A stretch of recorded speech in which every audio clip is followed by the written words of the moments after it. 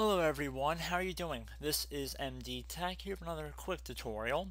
In today's video, I'm going to show you guys how to resolve if you're getting the digital signature for this file couldn't be verified, error code 0xc0000428. So this should be a fairly quick tutorial, or a relatively quick tutorial, and we're going to jump right into it. So the first thing we're going to have to do is download a bootable Windows 10 copy onto our computer, and we're going to have to boot our computer from it. So there's a Windows 10 media creation utility that is offered from Microsoft. If you're unaware of the utility, you're more than welcome to check out my numerous videos I've made on the subject before, and I will likely have a link in my video description that will link you to one of those videos. And basically you're going to want to boot your computer from a USB or a DVD. In this tutorial I've already burned Windows 10 to a DVD, so I'm going to boot my computer from the CD-ROM drive, and it might look a little bit different from you guys' perspective, but basically you want to get to the boot menu when your computer is turning on. So depending on your computer's manufacturer, the key you press might be a little bit different. In my case I was tapping on the escape key, but it could also be the F2 or F8 key. I'd recommend going on Google and looking up how to access the boot menu if you're unsure of how to do it. And you can also go through the BIOS settings if you're more familiar with that, and then change the boot order to CD ahead of your main hard drive. That way your computer will attempt to boot off of the CD or DVD first. And enough with that, that's a little bit of the backstory on how we get to this critical part of the video. So for the boot menu, I'm going to use my arrow keys to go down until I have the CD-ROM drive selected, and there should be a white text color change when I have that selection selected. And I'm going to hit enter on my keyboard to select that. And now press any key to boot from the CD or DVD, which is what I'm going to do.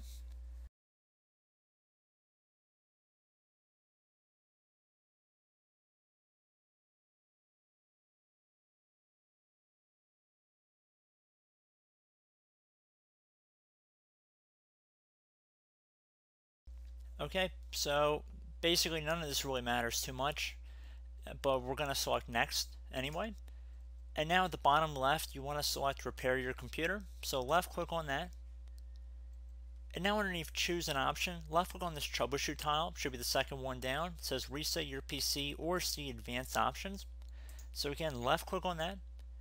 And now you want to select command prompt, this command prompt tile that says use the command prompt for advanced troubleshooting. Left click on that. So now for sources, you want to type in whichever drive Windows is installed on. So I'd recommend that you guys try the C drive first, and if this one does not work, or if you already know what your main drive that Windows is installed on, you're just going to replace the C in this tutorial with whatever your drive letter is. So most people, like I said, should be the C drive.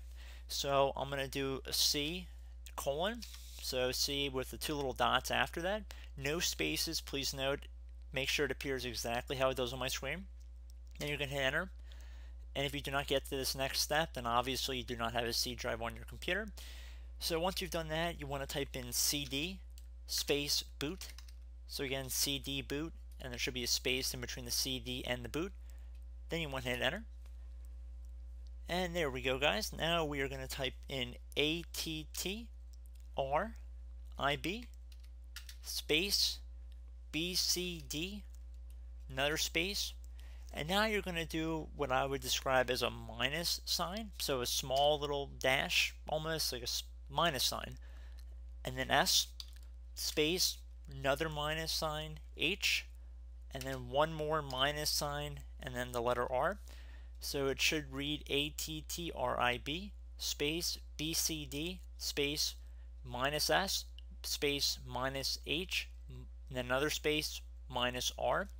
And then once you've done that, you want to hit enter on your keyboard. And now that you've done that, this is going to be really important. You want to type in boot, so BOOTREC space / rebuild BCD. So again, boot rec, so one word, boot rec space, then a / rebuild BCD. There should not be any spaces in between the / and the rebuild BCD. Once you have it as it appears on my screen, we're going to hit enter on our keyboard. If you typed it in correctly, it should say scanning all disks for Windows installations. Please wait, since this may take a while. Just be patient, this will take a little while.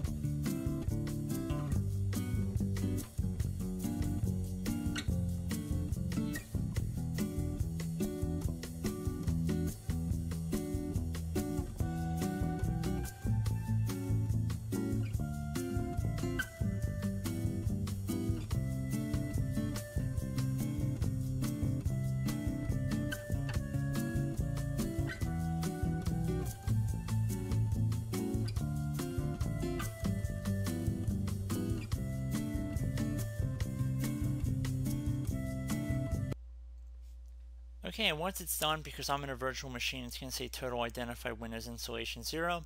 And more than likely in your case, it's going to be more than 0. But because I'm in a virtual environment, it's showing up as 0. But hopefully it'll say more than that for you guys. And then once you're done doing that, you want to type in exit, then hit enter. Now underneath choose an option, left click on the troubleshoot tile. And now there's other options we can go through here as well. Underneath advanced options, I'd recommend left clicking on the system restore tile. It's going to say choose the target operating system. You want to select Windows 10. If you had any system restore points, they'd be listed in here, and I'd recommend restoring your computer back to an earlier state. However, if you do not have any system restore points, I'd recommend left clicking on the startup repair tile, and then again choose the target operating system, select Windows 10. So this will take some time to run, you just want to be patient.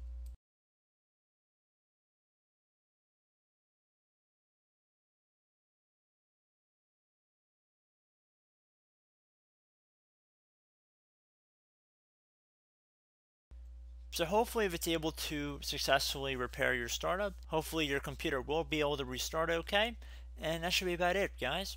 So I do hope this brief video was able to help you guys out, and as always, thank you for watching, and I will catch you in the next tutorial. Goodbye.